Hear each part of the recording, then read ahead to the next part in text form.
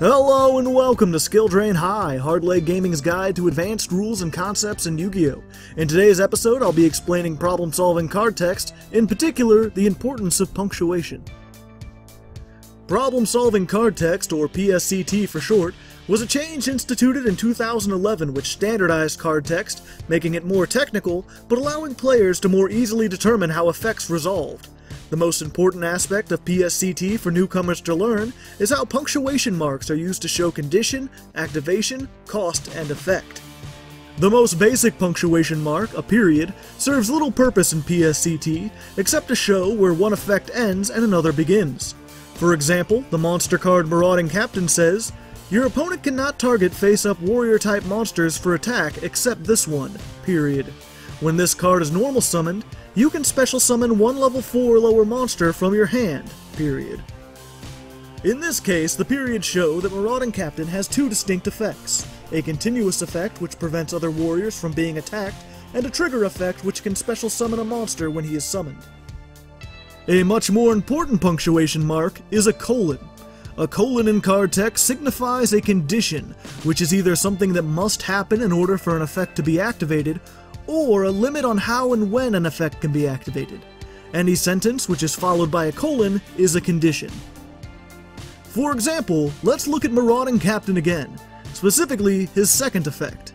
It reads, "When this card is normal summoned, colon, you can special summon one level 4 or lower monster from your hand."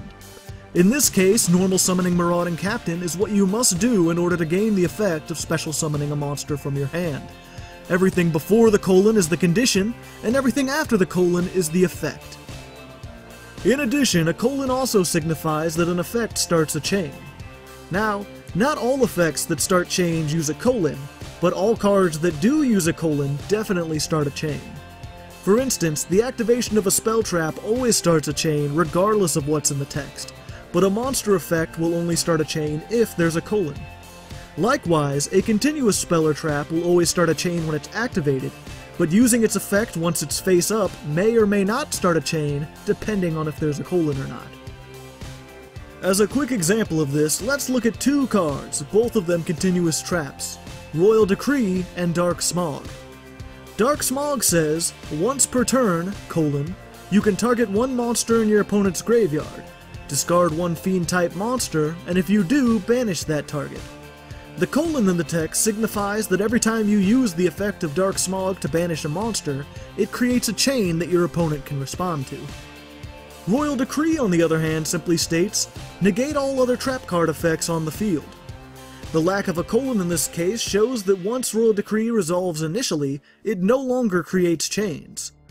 If you have a Royal Decree face up, and your opponent activates a trap, Royal Decree's effect does not activate again to negate the trap.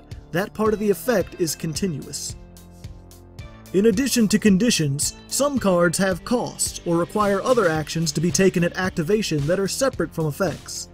I already explained this a little in Lesson 7 of Dark Hole Elementary, but just as a reminder, here are the basics. Costs are separate from effects. Costs are paid when you activate a card and can't be undone, whereas effects only happen when and if the card resolves. Semicolons are used to show this relationship. Any text written before a semicolon, like a cost, happens when you activate a card, while anything written after the semicolon happens at resolution. For example, let's look at the spell card Dark Core. Its text states, "Discard one card, then target one face-up monster on the field, semicolon, banish that target." In this case, discarding a card and targeting a face-up monster are both written before the semicolon, so you do both of those actions when you activate the card. This means that 1, if Dark Hole gets negated, you don't get the card you discarded as cost back, and 2, you have to tell your opponent which monster you're trying to banish before they get to decide to respond. If they do respond by chaining something that removes that monster from the field, it'll cause Dark Core's effects to fail since it'll be unable to resolve properly. As an alternative example, let's look at a similar card without a semicolon, Fissure. Fissure states, "Destroy the one face-up monster your opponent controls that has the lowest attack." Since this card has no semicolon, that means the selection of the monster and its destruction both happen at resolution. So if your opponent has 2 monsters, and in response to your fissure they chain a trap that removes their lowest attack point monster from the field, fissure will just destroy their other monster, since it picks the lowest attack point monster that's on the field when it resolves, not when it's activated. Now there are many other important parts of problem-solving card text, including new vocabulary that was introduced, and the standardization of conjunctions. These concepts, however, are for another lesson. Punctuation is by far the most essential element of PSCT, and now that you understand it better, you should be able to build and resolve chains much easier. That's it for this lesson of Skill Drain High. Don't forget to like and share if you enjoyed this video, and if you'd like more lessons, you can check out my channel for more and subscribe for updates. Thanks for watching and have fun dueling.